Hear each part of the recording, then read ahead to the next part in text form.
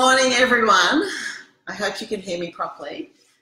I'm Lisa from the Monday Morning Cooking Club, if you don't know me, and this is my daughter Jessie. Hi. And since we are all practicing as much social distancing as we can, we thought it would be good if the two of us did this today. Hey, Sam.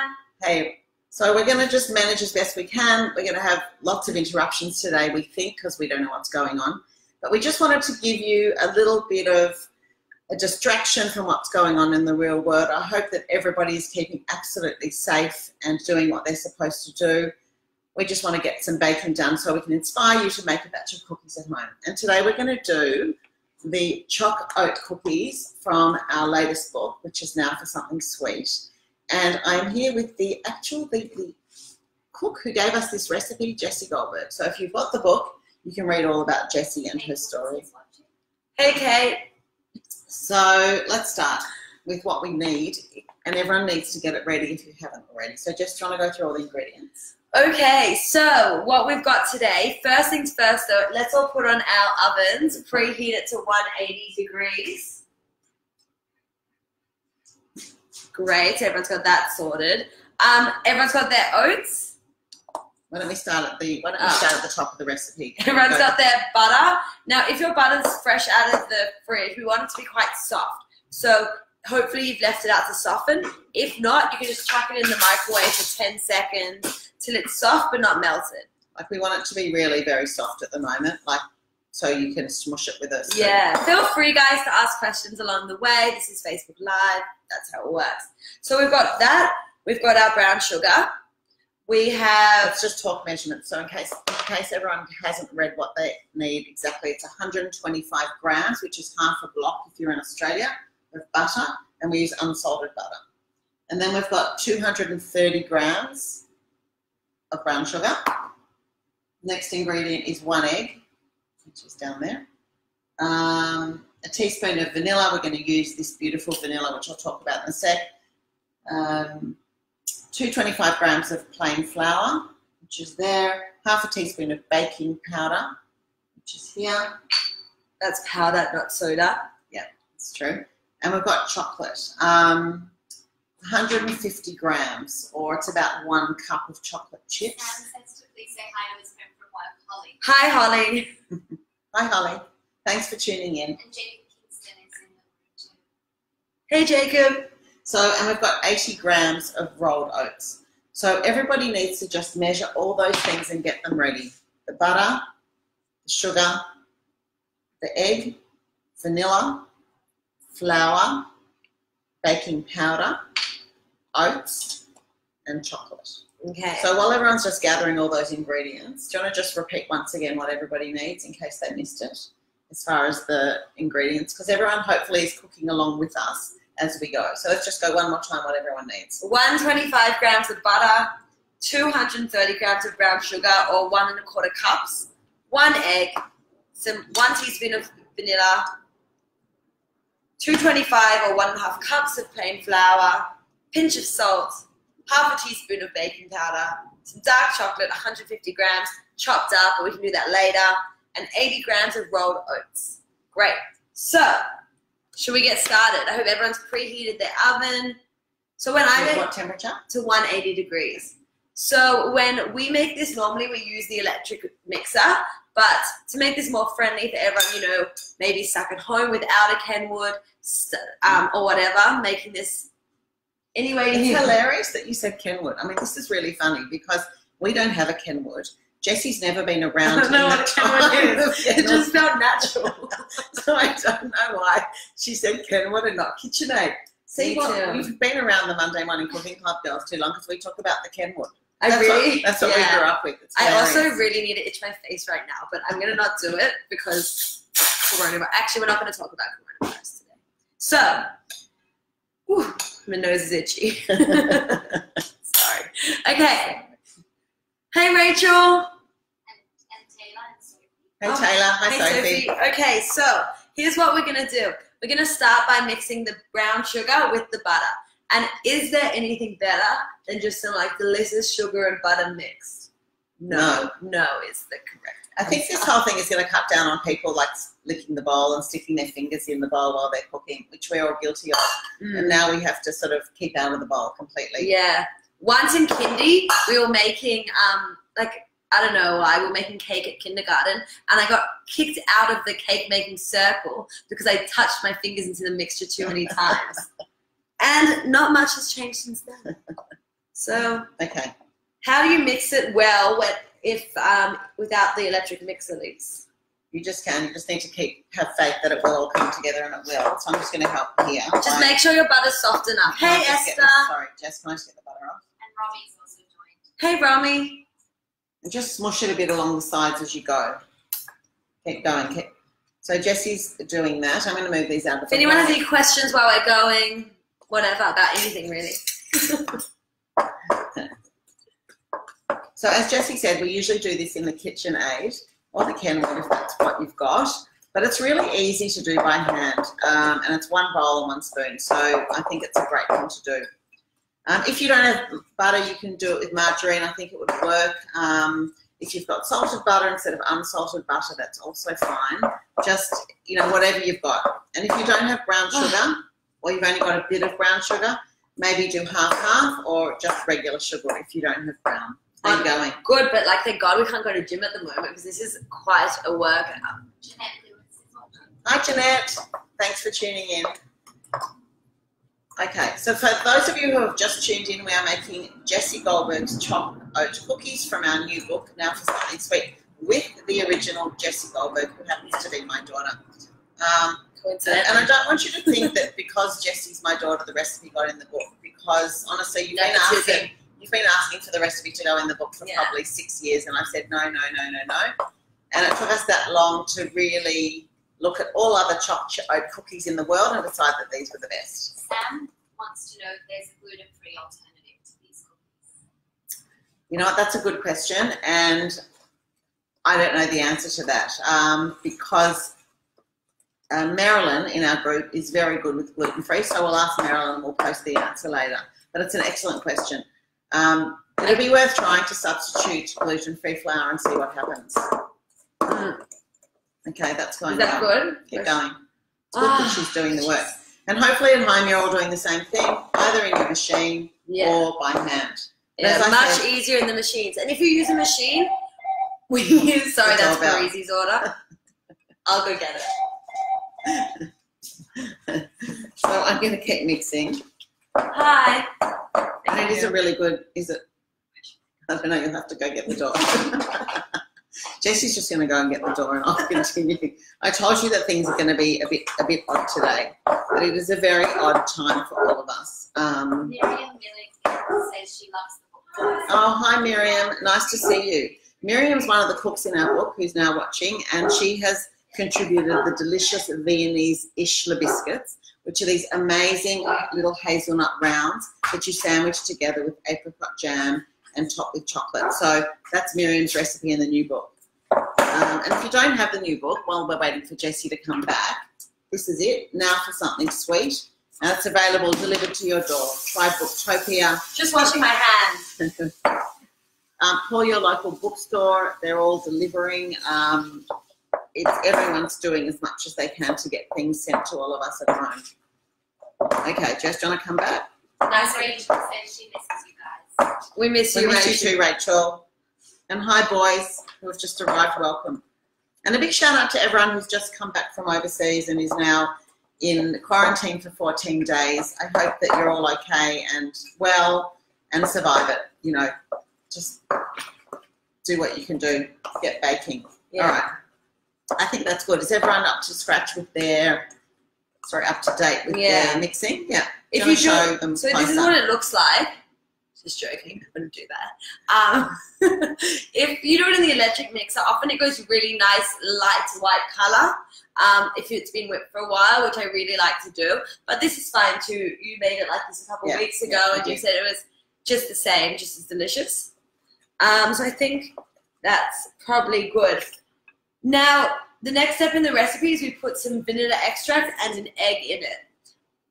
Can I give a shout out to this vanilla? We're using Nielsen Massey vanilla extract, which is absolutely the most delicious thing.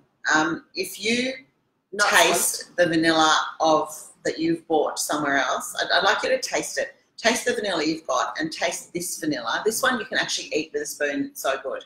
And that's what you want to be putting in your food. So we're going to put in, what is it, a teaspoon?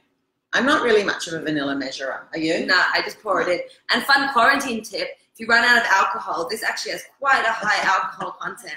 So shots of vanilla extract to know how desperate you might get. Does it really? Yeah. Betty Nelson says she's an Aussie watching from Seattle, Washington. Oh, hey. And Venetia Kalinko says, hi Lisa, I'm eating a bumpkin now. Oh, yum. Nice Jealous. Love to eat and nice to hear you watching from Washington. I hope it's all going okay there in the States. Yeah, so we put the vanilla extract in. We're going to crack Do you it. mix that first or not really? Not really. Not really.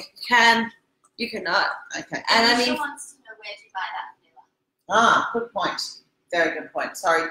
You buy this vanilla at Simon Johnson in Australia. Simon Johnson, Providore, they're in Sydney, Melbourne, Perth, and they sell smaller bottles where you're lucky to get the big ones. It's an expensive product, but it's a really good product. Yeah. Okay, so now we're going to put the egg in. Some people obviously like to put it in a glass first. We're a bit more old school here. Let's do that. We're not old school. We're very new. Okay, we're going to crack it in. It's always good to put it into a glass just to make sure that there's no blood in it or anything like that, you know. Tell the story about it. I think I told it before, but I'll share it again. It's a crazy story. Triggers me a bit. Still gives me nightmares. But this was a poorly. Are we going to check it for blood? Kosher. You can tell your story. She'll come back to the story when the cookies are in the oven. No, I'll tell the story now. Okay, so once I was making shakshuka, which, by the way, book number 1, the Bubba's eggplant, the sauce, right? That's the shakshuka sauce. No, it's the nudie sauce from book 3. Book 3, sorry for confusing you all there. Anyway, made a huge shakshuka for my friends one day. Delicious. 10 eggs deep, like cracking eggs. 10th egg.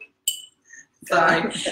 The 10th egg, cracked it, and it's a rotten egg. It stunk up the entire thing, destroyed the entire shakshuka, and turned me off eggs for, honestly, months.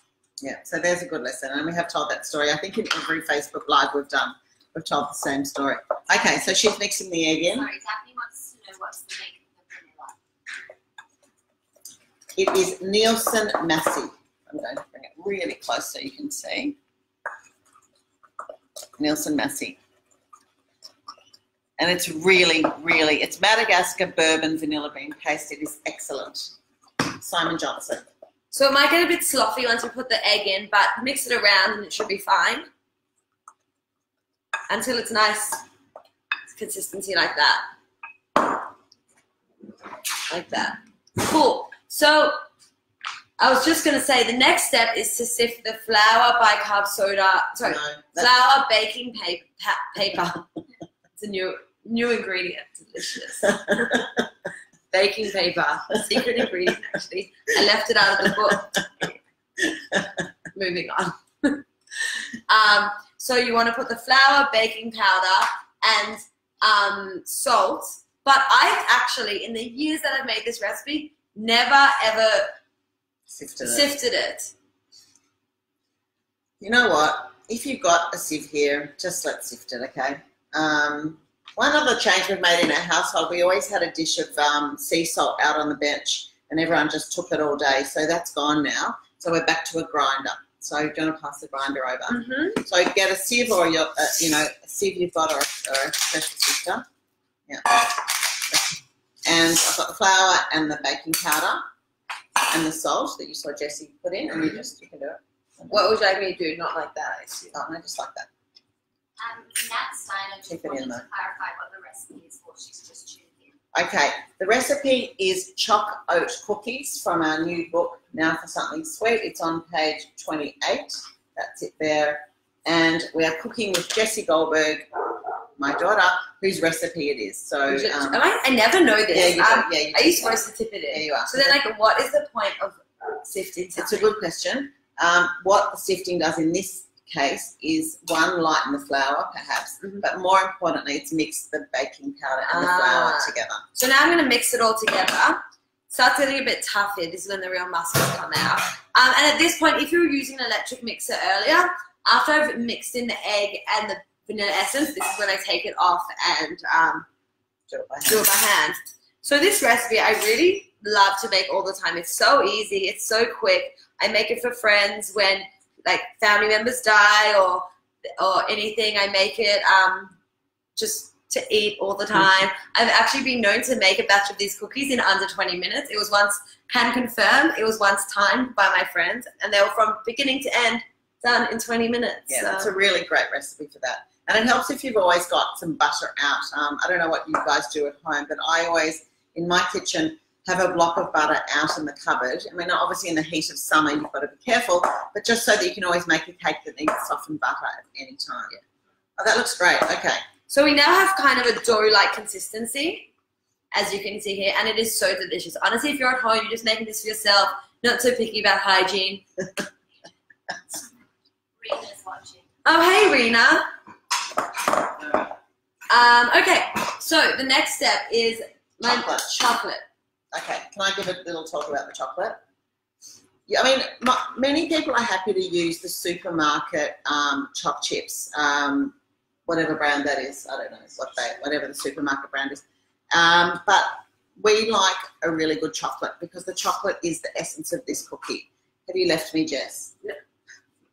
Oh, okay, she's just washing her hands again, which is good. And we have we did some work with Simon Johnson last year, and we got these. We were getting these 3 kilo bags of this Valrhona Guanaja. Excuse my pronunciation, but it's Guanaja, 70%.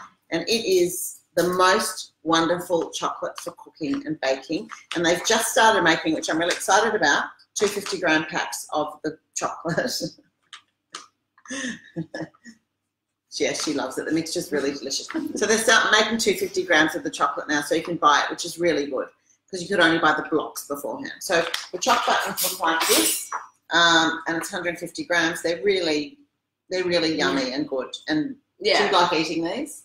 Yeah. Too dark for you. I love them. I think they're an adult chocolate. Yeah, and I'm just but a child. So I'm going to chop them. You can also use a block of chocolate. You can use cooking chocolate and just chop it up. So I'm going to chop it while Jessie entertains you. I can juggle. Actually can. Anyway. Rena says she loves the sifting argument. Yeah. And Danya's now watching. Hi, Danya. How's quarantine? She actually is quarantined. So is Nadine. Hello. Well, to all of you who are stuck at home. Oh, Nadine. To all of you who are stuck at home, we hope that you can get some ingredients and you can actually get baking and immerse yourself in something delicious. I think that it's what we all need at this time. I mean, I'm craving jam donuts. I think I'm going to bake some on the weekend. Make some on the weekend. Please do. Yeah. I would love that. So what's everyone going to make at home just to make you feel better in this time when everyone's feeling so blah? Pasta bake. Think a pasta bake is good. I think chicken soup is a good thing. We're going to do another Facebook Live next week. Everyone needs to have some time to get hold of some chicken. For that one, you're going to need 2 kilos of chicken frames or bones or wings and drumsticks and a whole chicken and some carrots and dill and 1 onion, and then we can make soup together. Yeah. All right, I'll keep chopping. Okay. You can talk. So, great cookies. Love them. Good for any occasion. Any questions from the audience? We'll be fielding I've got a question. Do you ever use milk chocolate or white chocolate? Oh, that's what I was going to say. Sorry, I was thinking about something. Okay. If I'm making cookies and there's like not so much chocolate at home, I'll just make do with whatever we've got. You know, even if it's a block of chocolate, doesn't have to be choc chips. It could really be anything you find in your cupboard as long as you can chop it up. I've never tried with like other like chocolates, and my mum hates that, putting like random confectionery in delicious home cooked goods, but I feel like it would be quite delicious. What would you put in? Like Maltesers? Oh, what about like Rolo with caramel?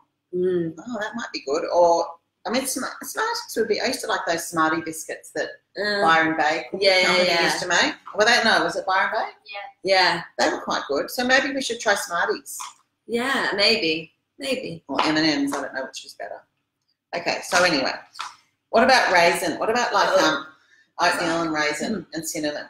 Like make it one of those like oatmeal raisin. Haven't you seen those memes that like there's nothing more like breaking of trust than when you bite into a chocolate cookie, but it's not a chocolate cookie, it's a raisin cookie. Esther suggested crunchies. I agree. I love crunchies, Maltesers. We'd love to hear from all of you whether you would like us to do more of these, because really, if it's going to help everybody get through this time, we're happy to do it every day. Every day. We don't have jobs. I've got a job, that's a lie. But she has a job, actually. But we're not going to tell you what her job is because, well, we can tell her. She's actually a doctor, and she works in emergency at the moment. And, yeah, so what was I going to say? So we were actually saying that while the cookie's in the oven, should we do a Q&A, medical Q&A? But we decided it's not at all appropriate, so we're not going to do that. Okay, chocolates shut down. Sonia suggested muesli cookies. Yeah, you know what? yeah. Danya, that's a good suggestion, because I was going to say if someone can't find oats at the moment, muesli would be great. It seems like the gardeners. Maybe we'll go ask the gardeners to hold up. Yeah, okay. Oh, Okay, so I was going to say if you can't get oats, natural muesli would work perfectly. Maybe toasted muesli would work as well. I think in these times we might have to, you know, find some other options to do what we need to do. Okay, so you come in and I'll go do that. We've just got a minor technical issue. Over to Jessie for a sec. Hey guys. Says, yes, please do more. And Diana Leventhal says, hi girls. Hey. Okay, so we've got these chopped up, we've got the oats. So the next thing we're going to do is put all the ingredients in and then we're ready to bake. So what's the order? I don't know what it says in the book to put the chocolate and oats. Yeah, so you can just put them in at whatever you do. I think normally I put in the oats first, mix that around, and then add in the chocolate. So let's put in the oats. We've actually discovered, so my mum was making some chocolate chips a few weeks ago, and all of her batches were quite flat, whereas when I make them at home, they're very big and plentiful and bountiful and amazing. So what is the difference, other than the level of skill between me and my mother, is I think that's the type of oats. So she was actually using, what are they called? Quick cook oats. They actually weren't. I think they were home brand oats because we couldn't get oats one day, and so it really makes a difference to have you can't have quick cooking oats, and you want good quality oats. So the oats get in, and remember, it's always a good idea not to overwork the mixture once you've got flour in it, because it just toughens the flour. Okay, can I chuck this in? Yeah. Jeanette Mortensen says, hi girls. Oh, hi Jeanette. Jeanette's another one of our cooks actually in this book, and Jeanette has given us the white chocolate and passion fruit mousse in the new book, and it's delicious. Hey, I think that's actually that looks really good. Okay, can you just show everybody? I'll show you guys up close and personal. So everybody should have a mixture that looks just like that. Lick it, smell it. Ooh, nearly spilled that on the computer. All right. So the next thing is this. Okay, can we just talk baking trays for a minute? Just joking. There's only two things you need to use this for, because you don't really want to eat it, because if you tasted it, it's yuck. But what it's very good for is being used as cooking glue. So baking paper, baking sheet, or a tin that you're going to line, this is absolutely fantastic. It just holds the baking paper down and just stops it from moving. And the only other use for it where you do need to eat it is when you bake cakes in a bundt tin. We have found, for whatever strange reason, this is the only thing that works. It just works the best. So, yeah, I know there's some controversy around that. And I think it's controversy. It's controversial. If the other girls were here, we'd be having an argument about it. So I'm going to put that aside. But I'm here. So let's go, Jess. Show how we do this. Okay, so I think everyone does their cookies differently, the way they put them out. You know, I'm a use my hands type of girl. I don't know if that's appropriate in this climate, but whatevs. You don't eat my cookies if you don't want to, yeah, I guess. Yeah. So I just like to make them like this big, just like, oh, it's a bit big, that big. What would you say that size is? Walnut size? I think it's a walnut size. A big walnut. And then no, I think it's a walnut in the shell. Then and this totally depends on how lazy or not lazy or rushed I'm feeling. Sometimes I roll them into a ball. Sometimes I just plunk them down like that. Yeah. So, and both times they're delicious. It's just, I think, Yeah, Do you think it makes a difference? I prefer them. I prefer them more rustic actually. So I would just pump them down. The other day I made a batch and I had to run out, and so I put the batter just like this in the fridge because I didn't have time to roll and bake them. And I came back a couple of hours later, and I also didn't have a lot of time, so I did that in about 1 minute. I just put blobs on the tray, and they were absolutely amazing. So you don't need to be too finicky. You don't need to work them too hard. Everyone should just be doing this now, and I'm not going to help Jessie because we're doing it in real. Or maybe I will help you because we've got to put them in the oven. Yeah. Okay. Maybe Nelson suggested maybe golf ball size. Oh, that's actually true. I don't know. I don't play golf. I did watch Happy Gilmore yesterday, which is a golfing movie, but I haven't played golf. Hey, Jake. He's working from home. And Candace is going. Oh, hey, Candace. Hope quarantine's going good for you as well. So we're just going to make all these cookies. And we had a bit of a debate about whether to call them cookies because, you know, in Australia we call things biscuits or bickies. We don't say cookies. But I think choc chip, yeah, we decided that choc chip could be called a cookie. Yeah. But we wouldn't want to say Anzac cookie because it's an Anzac biscuit. But choc chip cookies, it's okay. Mine are a bit bigger than yours. Doesn't matter. How many does this batch make? What does it say in the book? 35. Yeah, mine are too big. Mine are actually heading to even bigger than, I think a golf ball's a bit bigger than a walnut. So I think it's more walnut than golf ball. Yeah, maybe 2 walnuts for every golf ball. No, it's not. It's about 1.3. Yeah. So I know what you're thinking. How did I manage to write a cookbook recipe when I'm just a young child? Well, when I was 7, and my memory differs from my mum's recipe. Memory. I think that I just like made up a recipe and wrote it down in a cook. And we used to have this cookbook. We still have it. Yeah. Where with all handwritten recipes. And I'm pretty sure like when I was 7, I was just like, I had a vision of some cookies and I wrote the recipe down. But thinking back, it doesn't really make sense. So my mum discovered the real genesis of the recipe, which was Bill Granger. Bill Granger's book. Sorry, Jen. Yeah, so Bill Granger's book. Turns out a 7-year-old Jessie was maybe a bit sly, stole the recipe, wrote it down, added some choc chips. Did I add choc chips or did I add oats? Oats. So no, I added oats, just that was my little secret ingredient. And that's how I came up with the most amazing choc chip cookie recipe ever. Is that true? Yeah.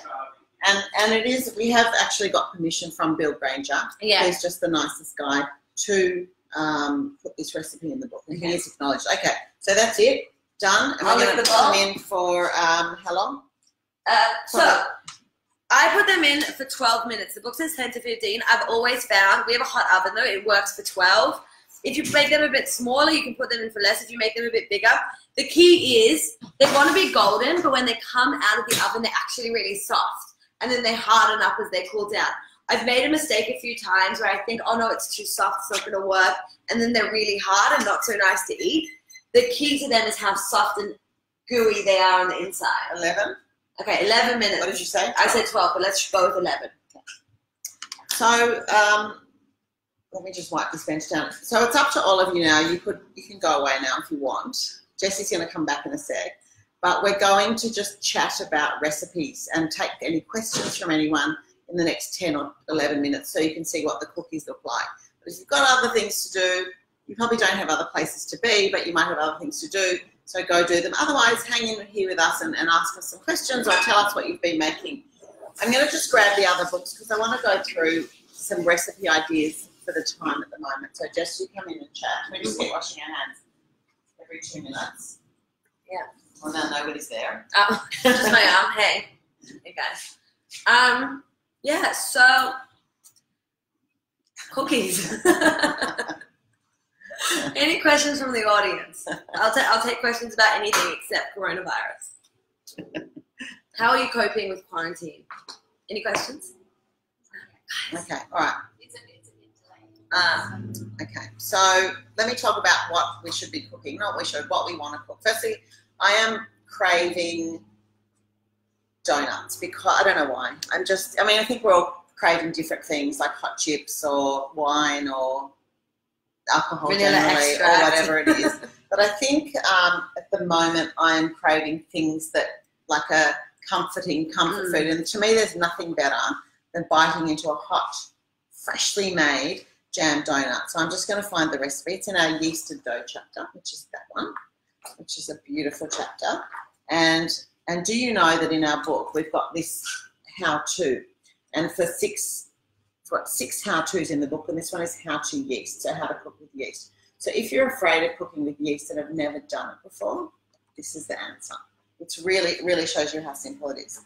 So I think I'm going to start with the donuts, which in the book they're called amazing. Sufganiyot, and they are unbelievable. And what I love about them is, you know, when a lot of the donuts are made and then they put the jam in afterwards. These are cooked with the jam in the middle. So when you bite it, you've got to be careful you don't burn your lips. The jam's hot and, can't wait. So we'll be making those over the next few days. Let's just start with our first book. For those of you who've got the first book, Monday Morning Cooking Club, there's two things we wanted to suggest to you as good things to make. The first is the fish sambal. It's on page 40. And what it is an Indonesian spiced sauce that you make ahead. So you can, if you grab the ingredients, you're going to need chilies, tomatoes, spices, have a look in the book, onions, ketchup, mayonnaise, garlic, kaffir lime, lemongrass, and tamarind. So if you can grab those ingredients over the next few weeks, you can make up a batch of this sauce. You can put it in the freezer in your containers. And then all you need to buy are some fresh fish fillets, and you heat the sauce up and you just slip the fish fillets in and cook them for 10 minutes and there's dinner, and we love it. It's my favourite thing to eat. It's healthy, it's delicious, and like people who don't eat fish, you can use chicken as well. Don't we sometimes use chicken? Yeah. But I think chicken's harder to get at the moment than fish for some strange reason. Yeah. But lovely snapper fillets. It's really nice. Divine. Make some steamed rice, some greens on the side. It's really good. So that's my number one recommendation for weeknight dinners from the book. And if there is the request from all of you, we'll be happy to do it. Maybe we might do it. The other favourite. And sorry, just a quick idea with that as well. If you know people in quarantine, you can also cook up some sauce for them, drop it at their house. I think it's a really easy transferable dish. Yeah. With the fish, do you drop the raw fish, or do you cook it for them? Dunno. Depends, I guess, on their situation. Yeah. And then we've got Bubba's eggplant, which is probably one of the favourite recipes in the book. And Bubba's eggplant is you make a tomato sauce and then you fry off some eggplant, but we don't fry it anymore. We actually slice it, spray it with oil or paint it with oil and roast it in the oven instead of frying it off. It's just easier and less messy. And then you layer it with the sauce and you cook it. And it is divine. It's really our family favourite. Yeah. And if we're feeling a bit like just something more delicious, we put some pasta, cook some pasta, mix it in with the eggplant, put lots and lots of cheese on it. Like buy some little bocconcini cheese and chop it up, and some shredded tasty and some parmesan, and then you bake it in the oven with no cover, no foil or anything, and then it gets all crispy and delicious. It's delicious. That's a good recipe. So that's Bubba's eggplant, page 71 from the first book, Monday Morning Cooking Club. Second book, which is The Feast Goes On. I'm actually making for dinner tonight for my family a thing called chicken to beat. Have we had it before? Not for years, since we tested for the book. My friend Jodie, who I played bridge with, she's a great cook. Hi Jodie, if you're watching. And she has been making lots of one-pot dishes lately, and it's amazing to go and she just puts it on in the afternoon or in the morning, and it's got chicken and veggies and rice and everything in one pot, and it's a really good way to eat. So I want to get more of that one-pot thing happening in our kitchen. And so I'm going to make the chicken to beat tonight. And what it is, it's basically a spiced rice with a chicken cooked in it for 4 hours. It's going to go in at 2 o'clock or 2:30. And I'll put pictures on our Insta stories of what it looks like, and hopefully it'll be as delicious as the photo. It's one of my favourite photos in the book, actually. That looks so yum. It's really delicious. And it's really a dish from the old world when people used to live in, smaller towns, and they used to get their dinner ready before the Sabbath on a Friday, and they used to put it in their pot and take it to the local baker who had the oven, and they put it in the oven overnight, and next day after synagogue they pick it up and there's lunch. So it reminds me of the old world a bit, which is nice. So that's from The Feast Goes On. And then we have a question. I just had 2 questions. Yeah. There's one from Danya. She wants to know what's the secret to a chewy cookie. Good question. And it's something that generations and generations have been searching for. Anyway, but I think I found the answer. I think the number one thing that will not make it chewy is overcooking it. Yeah. And I think you mustn't. They're not going to be hard when you take them out of the oven. I think someone made a batch the other day when we were in Perth, and they said that they touched them out of the oven and they were soft, so they put them back. So what they got were really hard, crunchy cookies, which is not what you want. So undercook, and they'll be chewy. Yeah, and it gets light on the flour. And another question, Susan Jacobs says she couldn't get plain flour yesterday and wanted to bake the cinnamon swirl coffee cake. She has plenty of wholemeal flour. Do you think she could have substituted for that flour? Thank you, and she loves your work. I think in these times we have to try everything, and I think wholemeal flour will absolutely be fine. I might, because wholemeal flour I think soaks up a bit more liquid than plain flour. I can't remember off the top of my head what liquid is in that cake. I guess we can have a look. Can you look it up in this book? It's cinnamon coffee cake in that book. It might be worth adding a touch more of the liquid, and I'm sorry I can't remember off the top of my head what's in it. Have a look, Jess. We've got a very good index in this book, actually. And in the new one, you can look up gluten-free, dairy-free. Oh, yes. Did you know that those of you who have got the new book, at the back of the index, we've got a whole list of all the dairy-free, all the gluten-free, and all the Passover things. Oh, this is the new book. Okay. What are we looking at? What's in the recipe? What liquid is in there? Butter. Does that count? No. Eggs, vanilla extract, sour cream. Maybe, would you add a bit more sour cream? Yeah. You know what? I don't know if anyone out there's got an idea of what to do. Let us know. Maybe I would add another egg. I wonder. Try it with another egg and see how it goes. Yeah. It won't be bad. It just might be on the dry side, and maybe the egg will help that. But I think wholemeal will be great. And healthier. You know? So let's not start on that. Yeah.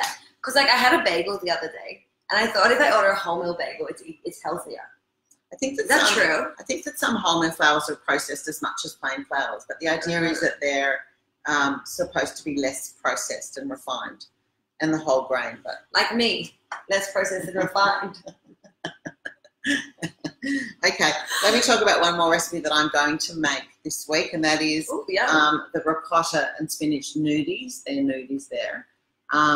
People are finding it a bit hard to get meat and chicken because everyone's overstocking, which is crazy. We need to stop the hoarding and just buy what we need. And so this is the spinach and ricotta nudie, and it's basically a dumpling, a gnocchi, made with spinach, ricotta and flour, and it's a really delicious family weeknight dinner or whatever, whenever you want to do it. But what I want to talk about was that essential sauce that goes with it, which is this one, which Jessie was talking about earlier. Oh, that's exactly. So this is on page, can I read that? What does that say? 189. 189. 89. It is amazing. I use it. We make it for everything. We just make a batch, use it for pasta, make a batch. I add some cumin and some paprika, make it for shakshuka. So can you just talk about that, what you make, what you put in it exactly? Okay, so pretty much we often have like a batch of it ready every month or so. We have like lots and lots of tubs is the word I'm looking for, of it in our freezer. Now what I like to do is if I'm having pasta, I'll grab one out. But if I'm having shakshuka or I want to make a big batch of shakshuka for friends, which I wouldn't do now because I wouldn't want to have a lot of friends over, being socially responsible, is get it out, defrost it, put it in a frying pan, melt it down, then put some cumin, put some paprika. And how much? Have you got an ounce? Nah. Like a teaspoon of each? A teaspoon of each. A teaspoon. I don't know. I kind of just do it by taste. So cumin. I like cumin. Yes. Nick wants to know how long do you bake for? She missed that part. Oh, 12 minutes, 10 to 15, based on your oven. I usually do 12, but you want to take it out when your cookies are still soft but golden. Here, actually. This has been just over 11 minutes. So let's, so these look perfect. So I'll show you what they look like, and I'll touch one just to show you that it's actually going to be still soft. They look really good.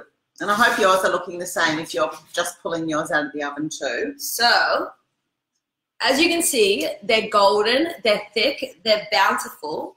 Can I put this down on this? Yes, you can. And you'll see when I touch it, like you can Completely fully soft.